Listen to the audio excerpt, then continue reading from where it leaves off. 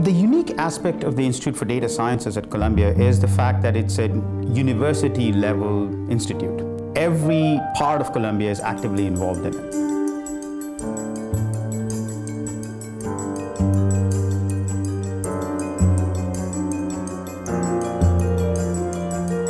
Data science is by definition an interdisciplinary area, right? It's about connecting people that work on statistics and machine learning and mathematics to people that have massive data sets and have problems that they want to solve with those data sets. Our mission at the Data Science Institute is to innovate with data, to educate our students, and to engage with industry. We're training the next generation of data scientists, and our research is exploiting massive amounts of data to solve society's most challenging problems. What data has suddenly done to our research is upend the way we think about things. So now we don't necessarily have to have a hypothesis and go out and do a computation to test the hypothesis or make a measurement to test the hypothesis. We can actually let the data speak. Foundation Center is about focusing on the algorithms, the math, the theory, machine learning, statistics, the core tools that help drive a lot of the applied centers. Our work here at the Lightwave Research Lab is about the physical layer components of processing and moving data around. We're fundamentally transforming that by providing a much more energy efficient and much higher performance technology.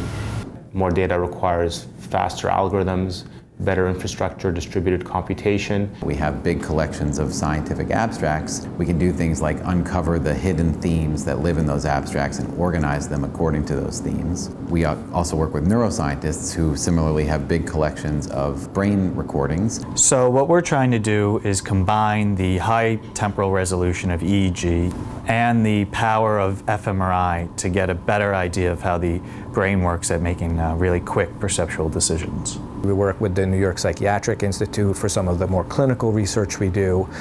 We work with people in computer science here. We work with people in biology.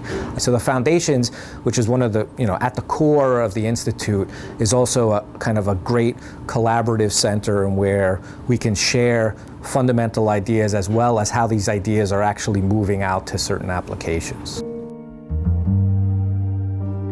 The mission of the center is really to impact and improve health and healthcare through data-driven methods at every level of data that we can collect and study, so from the cellular to genomic to individual patient to entire populations. Health is a field where there are abundant data and there are constantly changes in health that allow us to quantify ourselves or our patients at far, far bigger scale.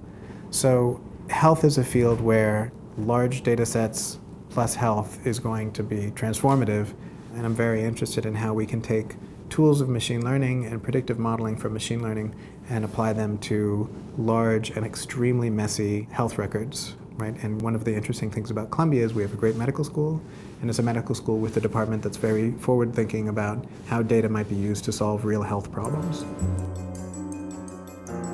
Not only do we have strong engineering and computer science, but we also have extremely strong humanities, architecture, the arts. In journalism, we have data journalism and new ways of telling stories through maps and interactive graphics. Within the school itself, my pedagogical mission is to get the journalists coding, to get the journalists thinking about data, code, and algorithms and what that means in how they find and tell stories. They'll start to build tools and bring in new kinds of ideas that the Institute can start to integrate back as it builds a science of data. An important part of the effectiveness of the use of so-called big data is to bring design to it so that you can communicate more effectively.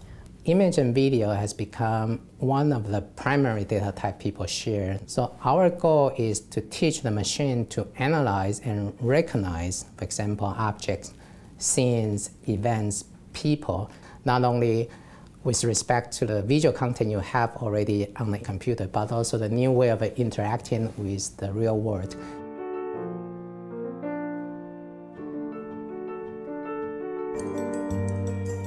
Smart city, hopefully, is one that is run on information So we place sensors on infrastructure that are continuously collecting data. And so what we need to do is then tease out the information from what might be quite a complex, large data set. The group has worked on a variety of landmark bridges, for example, including the Verrazano Narrows Bridge, which is the longest span in the United States. We have faculty that are making tremendous contribution in monitoring rainfall and runoff. My research group, in collaboration with many others across Columbia University, have been instrumenting a suite of green roofs, and we're actually taking that data and we're developing relationships that can help city planners, can help city officials. As you start to control more of the city, you need to make sure that it doesn't get hacked. Cybersecurity is an area where interdisciplinary research and search for solutions is critical because the problems are partly technical, they're partly political, and they're partly legal. And we need thinkers from all of those disciplines coming together. One of the biggest challenges, right, with data science is to ensure privacy and security of the data while still being able to use the data. The other things we're doing at the center, those are goals that we want. We want to learn how to use data for journalism. We want to learn how to build more livable cities. Security is not something we want. Security is something we need to enable everything else. The Financial and Business Analytics Center is focused on developing new applications in engineering and business domain from new sources of data that are becoming available. And also training students to be entrepreneurs and innovators in this space. We have a lot of people teaching as adjuncts, as well as myself and some of the other faculty who've actually worked in the industry, and so are teaching based on experience rather than based on just pure theory. I think we really benefit here at Columbia from the fact that New York City is itself really exploding in terms of data science activity. Companies are gathering more and more data, and they're struggling with how to interpret it. We're developing the talent that can find patterns in the data, and this can lead to new insights and better decision making.